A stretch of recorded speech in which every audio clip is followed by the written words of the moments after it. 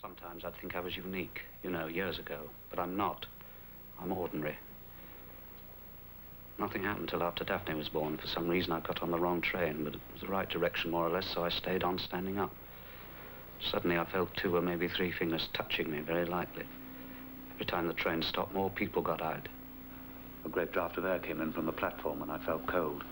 It was Gunnersbury Station, which isn't too far from me, so I got out. I didn't dare look back, but I heard the footsteps behind me.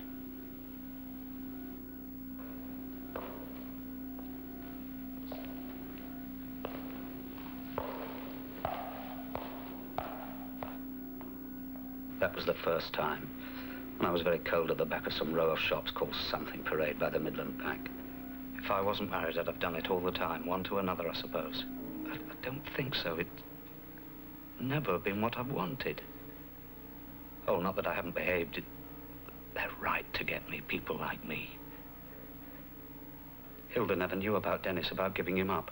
I gave him up, you see. He threatened to telephone me or write to me, but he hasn't. Do you still want to give him up? No. What about the police? Only had one brush with the police before Turnham Green.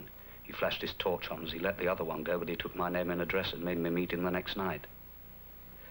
Only about 3 times.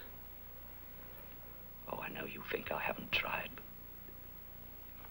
but I can't make any more effort anymore. I want to plead guilty. Well, you can't. Now, go on. He asked me for light, this other policeman in Piccadilly Tube Station.